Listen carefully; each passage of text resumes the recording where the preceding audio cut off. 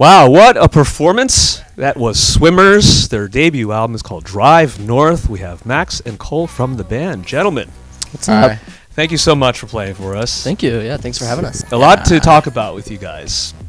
This album was produced with one of the guys from Fiddlar. Yes. Yeah, right? awesome And band. we're big fans of Fiddlar. Sweet. We love their live shows. We love their music. You know, the whole ball of wax. Yeah. What do you think?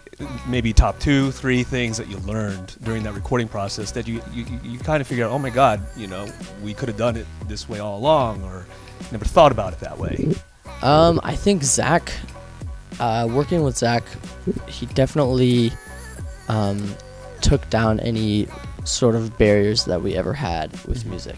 I mean, in this album, it's like we have some like synth things in there, and we have some weird dubby bass and like 808 beats in there in a punk album. You know, it's just like that. We would have never done something like that if it wasn't for Zach coming in and just being like, you know what, whatever just sounds good, I'm just gonna be in here for like 20 hours at a time, and whatever comes out, like that's what it's gonna be. Were you listening to other bands, other genres of music during the recording process to bring those elements in? Because I've read somewhere that you referenced, you know, we're bringing the subwoofer bass of hip hop, you know, mixed in with the Nirvana guitars and whatever. Yeah, I mean, what people don't really understand is that because we're millennials and because we grew up here in the East Bay, it makes like we grew up listening to.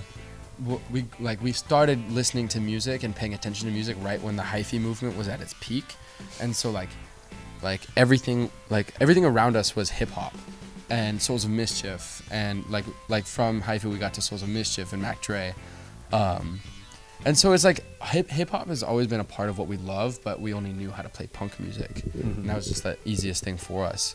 And so it was cool that Zach kind of showed us how to engineer in like different elements of different influences, because our songwriting, especially for this album, like before Zach even came in, was very much inspired by that sort of like sound collage aesthetic of like hip hop production.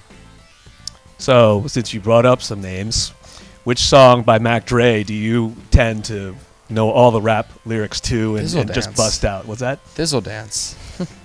Gotta do the Thizzle Dance. That's what I want to hear. That's the East Bay guy right here. You guys are very busy. Again, we appreciate the time and continued success. Thank you. The band is SWMRS. The album's called Drive North. You're watching B-Sides On Air.